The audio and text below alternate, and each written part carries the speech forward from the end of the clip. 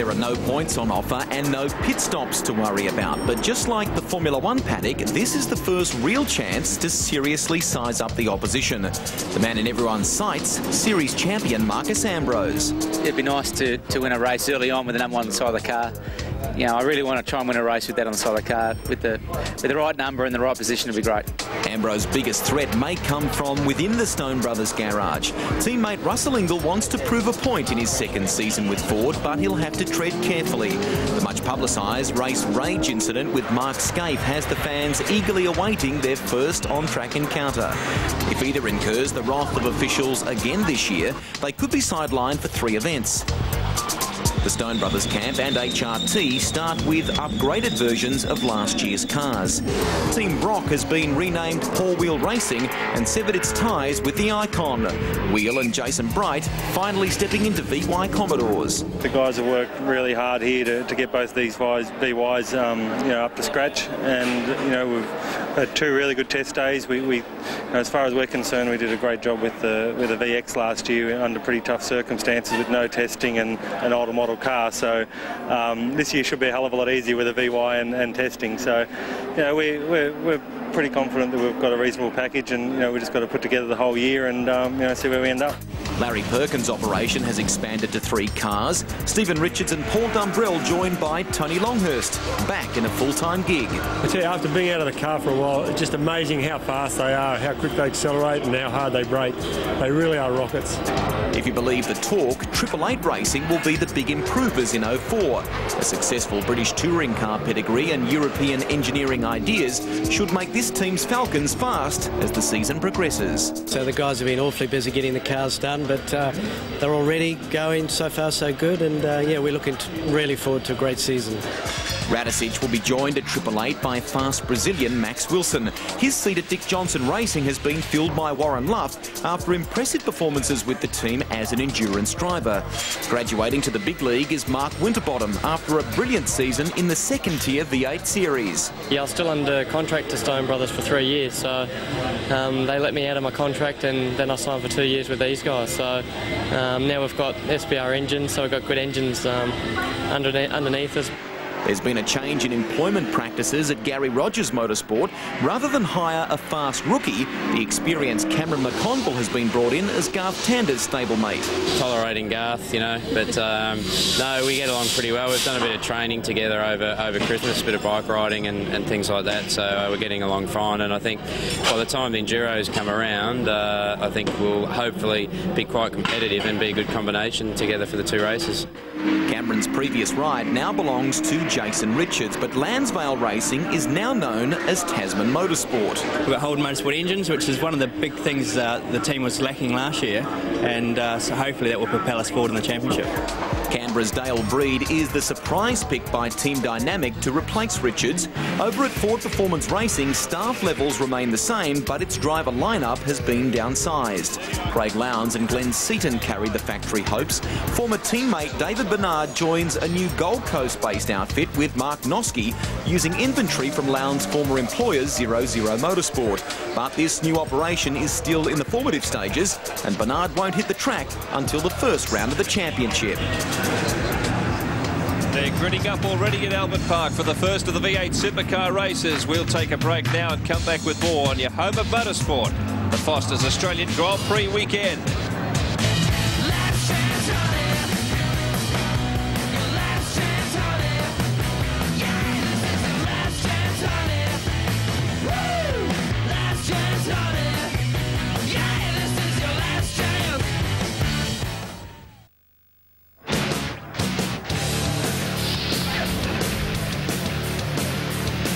We're back at Albert Park.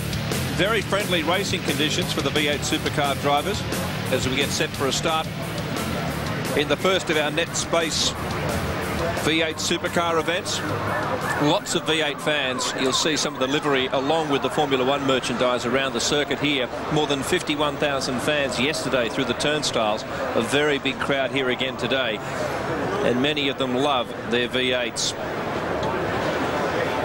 Very intense championship battle last year, which Marcus Ambrose concluded at Eastern Creek. We'll go down to the grid now with a few significant changes this year, as you might have seen before the break. Well, Marcus Ambrose, you've proudly got that number 1 on the side of the car, but these Holden blokes have come out firing. You're on row 2. Yeah, you can tell they're not real happy about it because they've come out in numbers this weekend. Really, I'm feeling pretty lonely here. I've got 3 in front, 3 Commodores behind. It's going to be a tough race. From your point of view, tell us about your off-season. It sounds like you had a nice break from it all. Yeah, it's the first time that I've actually finished a championship in first place. So really, I had no aspirations to have anything but a great holiday. It's a nice sprint race coming up. Enjoy. Well, let's hope it works today. Adjustments to the car? We haven't made much adjustments. It's actually not that bad, Daz. I tell you what's been difficult with the track is seeing you run up here. There's 50 metres running late. Are you whacked? Are you okay? Oh, I'm good. I've been training hard. It was very funny. I was watching you trying to keep the radios in and run up. It's been I guess, a bit of a surprise that Holden's have been pretty dominant earlier on in this practice session. Yeah, look, I mean, the car from our test at Winton was good. When we rolled out, I said to the guys straight away, the car feels really good. It's different to make it a good qualifying car, Daz, compared to a race car also. It's really hard on brakes here, so everyone will have brake drama, everyone will have rear tyre drama, and as the cars get a bit loose, they're a bloody handful, so it'll be a good race. I'm going to watch it. Thanks, mate.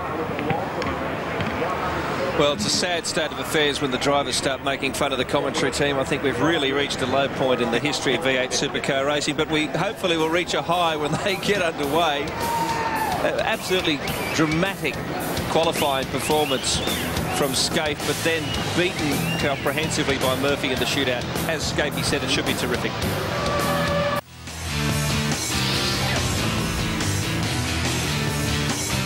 We're on the warm-up lap now, Lakeside for a start in the net space V8 Supercar Challenge. A quick run through the grid here for you before they get set for the start. Murphy and Scaife, what a charge that'll be to the first corner. All Commodores.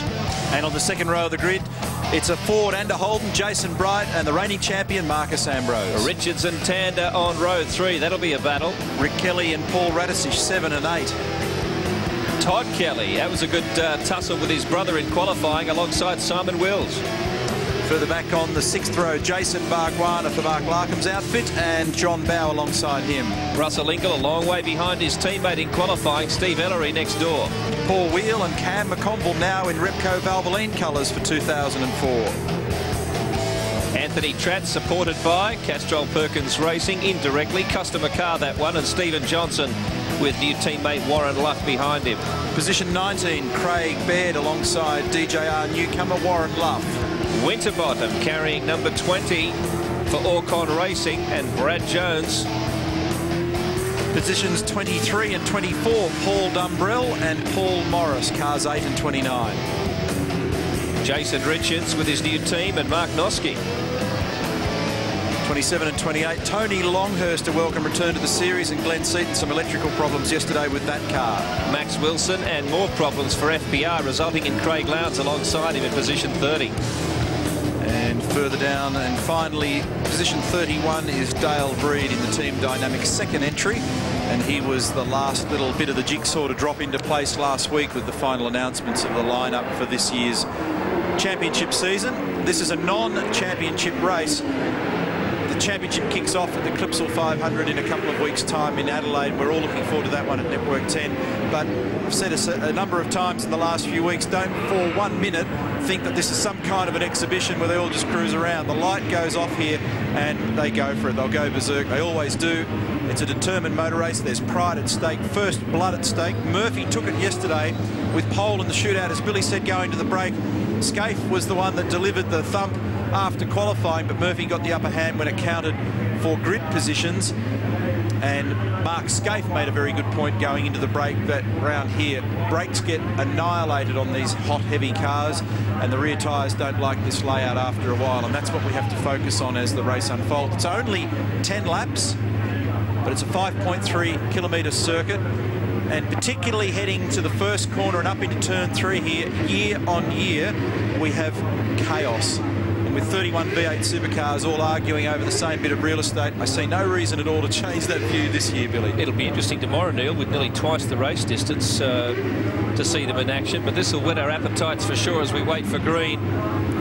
here at Albert Park. Murphy on the right of your screen with pole position, the better run of the first corner. Last car. We're set.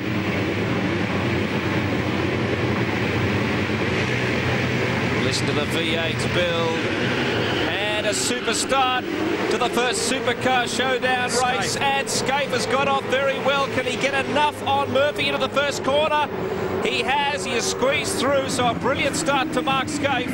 And the pole sitter Murphy's been beaten off the line. Let's see if they can all squeeze through.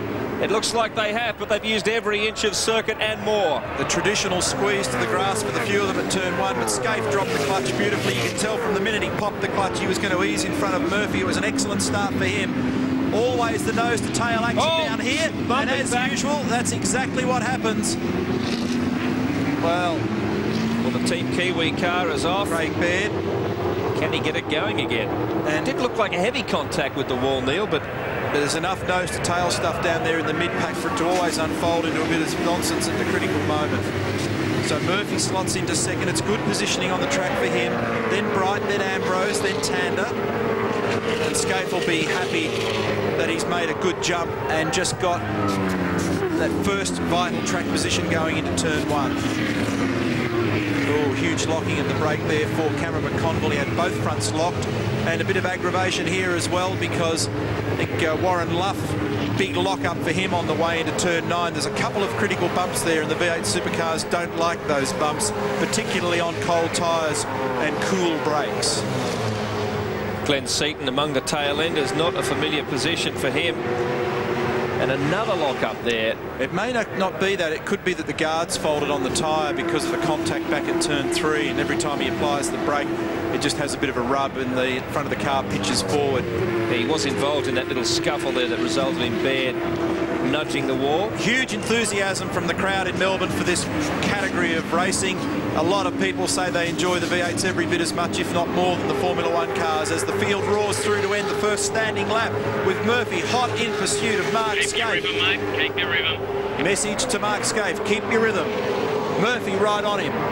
Bright, a little gap, then back to Ambrose, the first of the Fords in 4th position, then Tander holding station. I think it's a pretty good start for Stephen Richards is next, then Rick Kelly, Todd Kelly, and Paul Radisich is the next man through. Russell Ingall is in 10th, then Bargwanna, Wills, Ellery, Wheel, Bauer, McConville, Johnson, Brad Jones, Anthony Tratt, and Mark Noske is 20th.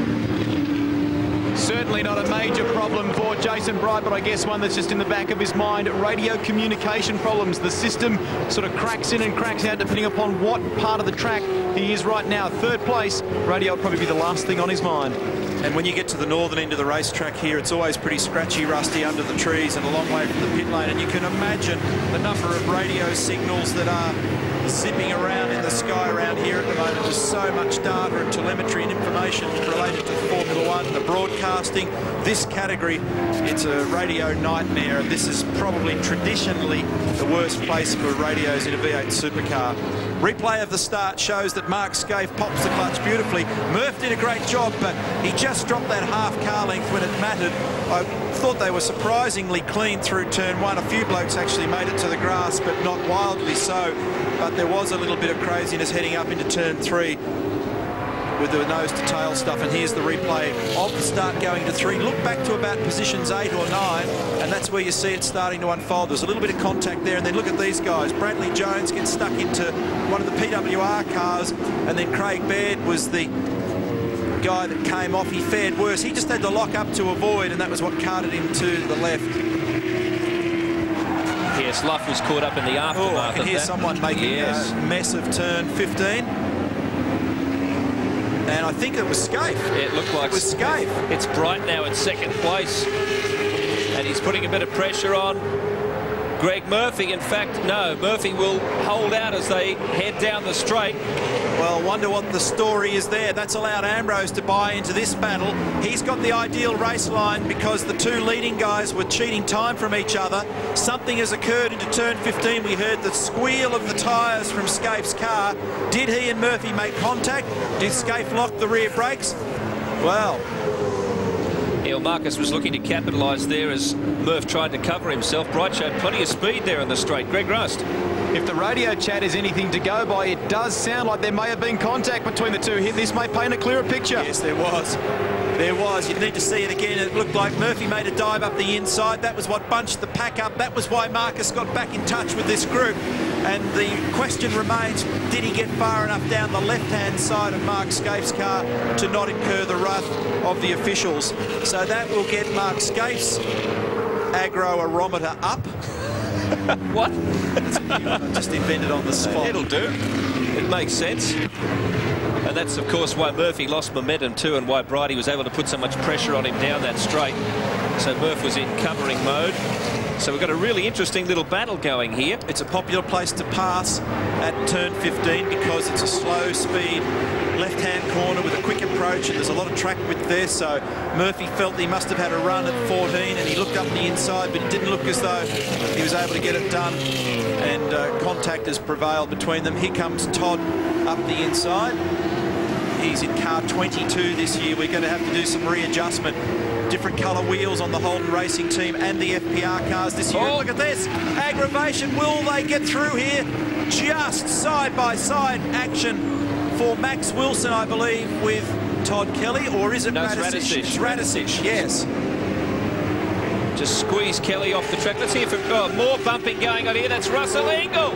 And Rick Kelly was pounded into that wall. So you said it, Neil. They are fair dinkum out there. Yeah, don't think for 1 minute it's got anything to do with points. Actually, that's huge damage. He needs to stop. That's punched the diff across on that car. It's broken the Watts link bolt. And so we've got Murphy in the lead from Bright and Ambrose. Garth Tander's next, and then Richo. And then we have quite a gap to the man who almost triggered a lot of that problem we saw there, Paul Radicic, who was daringly going up the inside. Let's go to the pits. I'm down with Jeff Gretsch. Jeff, I guess we can say glad this ain't championship points. Yeah, it's a bit chaotic out there, Daryl. You think a few of the drivers would use their heads a little bit, given that the next race is going to be a tough one. But we're not out there with them, so it's in their hands. Mark's a bit disappointed that he got a bit of hurry up from Murphy and nudged him off, but it's the way it is. We'll just recover and get back there. I guess a positive that the cars look pretty strong so far. Yeah, no, the guys done a fantastic job off season, so little things like this you can never account for, but the cars themselves and the guys are reasonably happy, so that's good. Thanks, Jeff. Thanks. Let's hear now from Greg Rust as we see Murphy still holding the lead from Bright and Ambrose. Well, a little further down the order, Bill, Brad Jones on the radio. Quite a deal, actually, to the Aussie male team. So some dramas for Brad Jones. It sounds like it's in the engine. And Craig Lowndes has also spoken to the engineers at Ford Performance Racing. Both he and teammate Glenn Seaton had some niggling electrical problems with their cars yesterday. But it sounds like, as a result of that, the lack of track time for both of those drivers, Craig's now uncovered a handling problem of some sort. Bit oversteery for Craig Lowndes out there right now. They had to ditch their test day earlier this week at Winton. Many of the key teams went to Winton and tested their first of the year. But here's a replay of the Ingall-Rick Kelly incident, and Ingall tried to go up the inside. They got side by side, and Kelly ends up in the wall at turn 16, and that's pretty big damage on that car. That'll be a pretty big job for these guys. There's a short turnaround between this race meeting, and there's Rick on foot back to the pit lane. They've all got to be parked up in Adelaide by the middle of the week after next for the opening round of the championship. Well, Jason Bargwiner is the next target for Russell Ingall. A little further up the track is Radicic. And then you have that top five of broken away. Stephen Richards at the back of them. And it's not going to be, right or wrong, whether you're the sender or the receiver in V8 Supercar racing, you need to front the stewards when these incidents happen, and that'll mean that Russell has got to go back into the stewards' room after all that aggravation at Eastern Creek last year. Darryl. Well, actually, on the other side of the fence, I guess, Rick Kelly, you're pretty pumped up about this. What happened from your side of the fence? It's just sort of thing that's not necessary at the Grand Prix. Russell will just give me a tap and sent me into the wall, so I just got to let the guys know that we need to get the car out of here and fix it for Adelaide. How bad is the damage? It looks quite bad. It's quite a fast area there. You don't want to have contact, and he just, quite blatantly put me into the wall. So it is damaged quite bad, so we need to get it out of here, I think. Will we see this as an issue by the team? Will they take it further? Oh, absolutely. It's just not necessary, especially at the Grand Prix. Thanks, Rick. Thank you. Well, don't forget, Russell is on very thin ice after that last round incident last year. Well, he and Mark Scaife are on suspended sentences, and they put a foot wrong this year, and they could be on holidays for 3 race meetings. So that was the outcome after we left you at the completion of the championship at Eastern Creek, the stewards' findings. So Rick actually was a bit out of breath then, wasn't he? He'd been running so far. I think they're probably well aware that the car looked pretty ugly. I don't know that he needed to run back and tell them that it was that bad.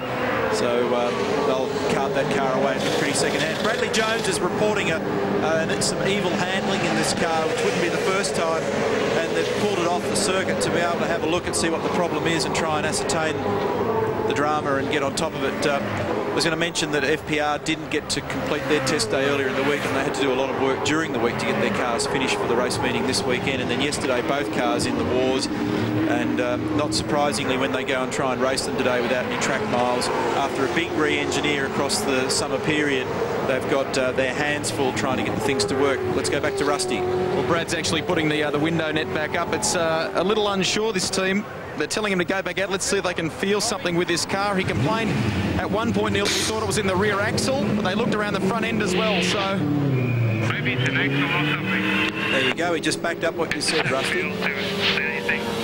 The dulcet tones of Bradley Jones on the radio, and he'll join the Network 10 commentary team this weekend, I understand, calling the celebrity race. So that'll be something to look forward to. If the celebrities aren't entertaining, Bradley usually is. I think he should be able to squeeze into the commentary box. It'll be a pretty close run thing after the V8 Supercar race, of course. If we keep having these breakdowns, there might be plenty of drivers with something to do by the time we get to that part of the weekend.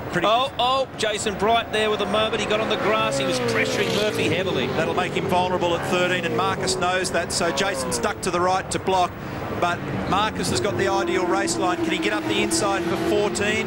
Has he got better corner exit speed? Brighty knows it, moves across. This is the allowable chess in this business, folks. You are allowed to do it until such time as the car following gets to the B pillar, which separates the front and rear doors on the car, and then you've got to yield. Well, Murphy was doing plenty of that to Jason a little while back. Now we have this terrific battle up front with the 3 drivers. You're doing a great job. Just be patient. You'll get there. Doing a great job. That's the message to Marcus. And it looks like he might have a stronger car at this critical phase of the race. Lap 7 of 10. Tander is the 4th car. They're trying to bridge the gap and join in this battle. A little gap to Stephen Richards and then another gap to Radicic. I tell you, it's thin on the ground in Fordland, isn't it? You've got Ambrose in 3rd. You've got Radicic in 6th. But a lot of competitive Holdens, it seems, at the start of the season.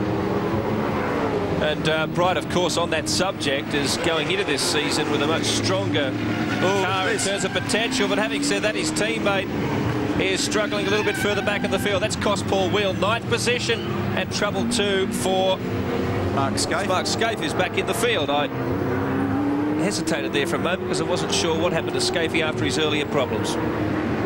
So trouble for Russell Ingall. He's ended up in the kitty litter there. That's a very vulnerable spot, and he won't get out of there. Looks like it's all over, Russ. You look pretty buried, mate. Can you get out from there?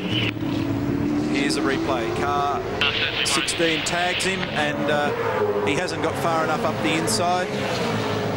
There's been plenty of biff and what happened with Scaife? Someone got into the back of Scaife there too.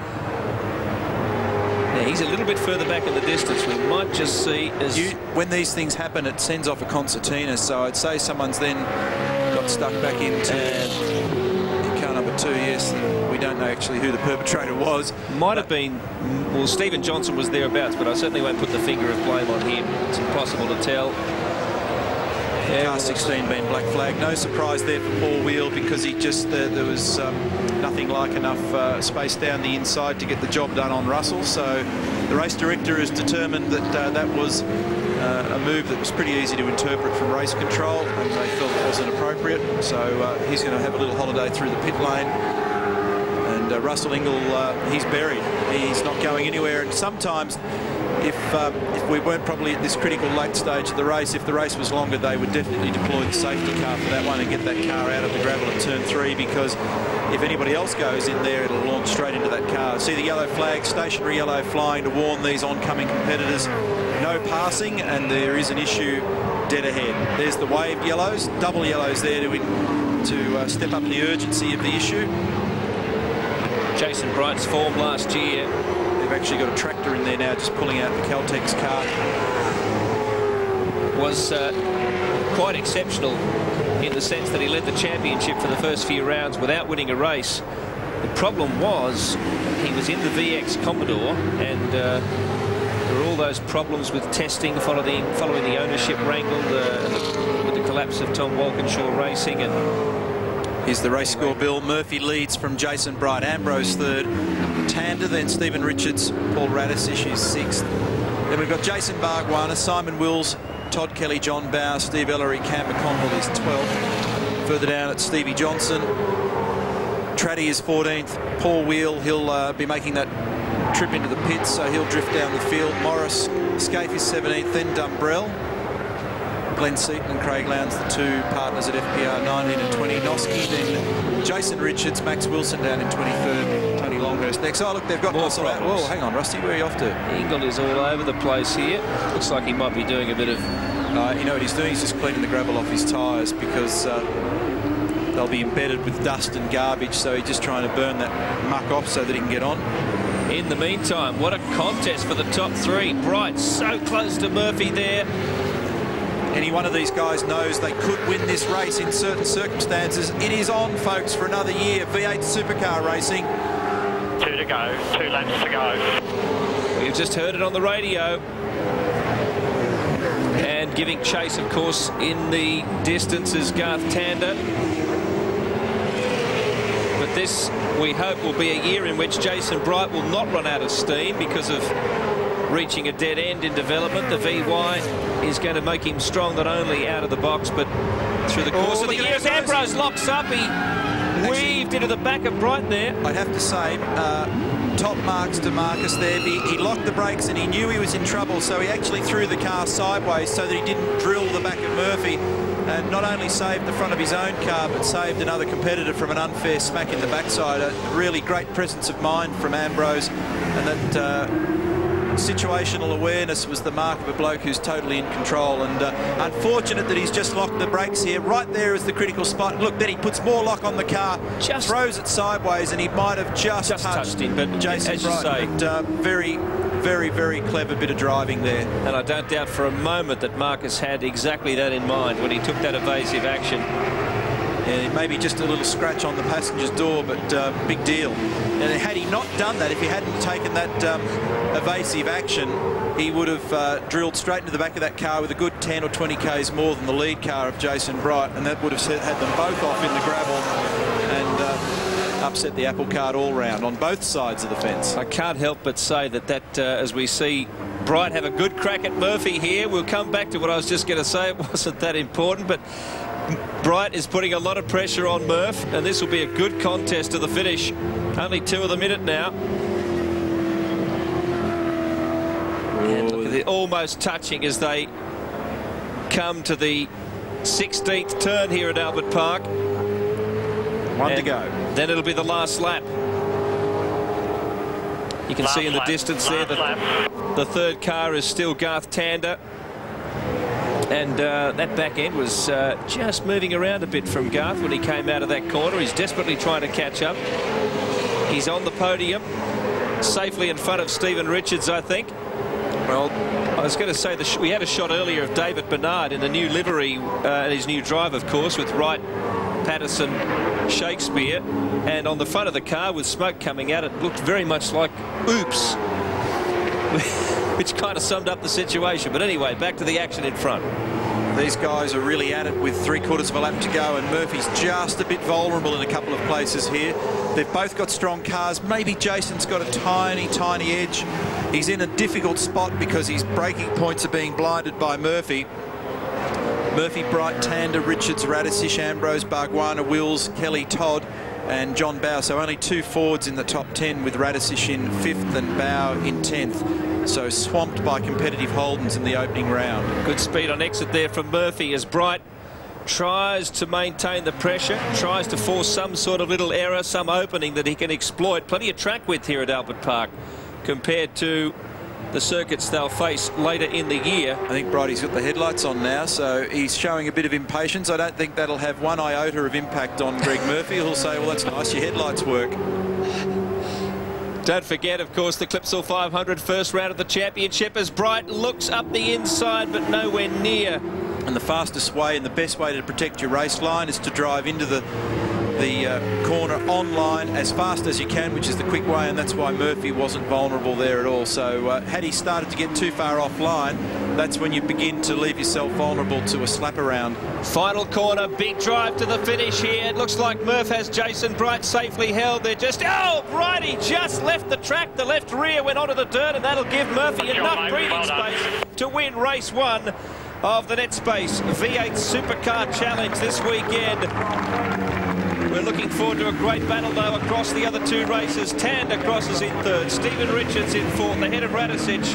Ambrose, Bargwanna in a good sprint to the line with Simon Wills. Good recovery there from Todd Kelly.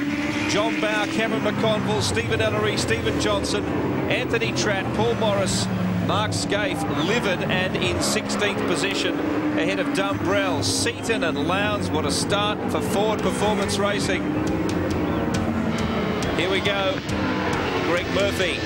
Well, he was strong last year. It just faltered in the final round, but he is picking it up very quickly again in 2004. 4 Holdens at the top, then 3 Fords. Further down the order, solid performances throughout from some of the guys who've changed teams and, of course, are still settling in for a new season. We'll take a break and come back with more.